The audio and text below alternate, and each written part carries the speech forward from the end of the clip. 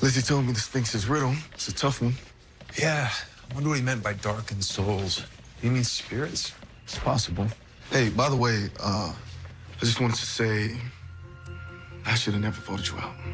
I'm sorry. Well, I should have never put you in that position, so we can both share the blame. Hey, what if the Sphinx isn't talking about spirits, but about monsters? Every one of them that came out of Malivore had the same agenda.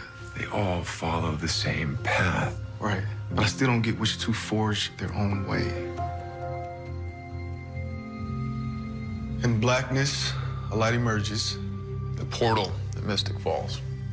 illuminating the path for darkened souls to follow. Creatures that emerge from the portal. Two forge their own way, Hope and Clark. but a third sees a new path. You don't serve Malivore because you see a new path. You serve a new master.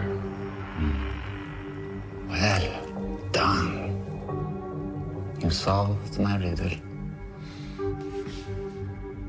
Malivore is terrible, but what's coming is even worse. Well, you're the Oracle, so tell us. What's coming next?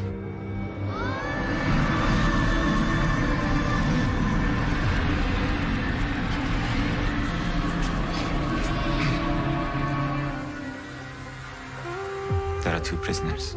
One is the master of his cage. The other returns home without power.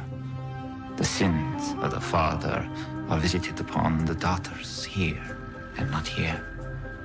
No hero rises, but can be felled by the golden arrow. The wolf among you has many faces. When time fractures, darkness overwhelms. But the greatest destroyer of all is love. Don't worry. It'll all be painfully clear soon enough. Now that the boy is away from Malivore's grasp, my work here is done. Until we meet again.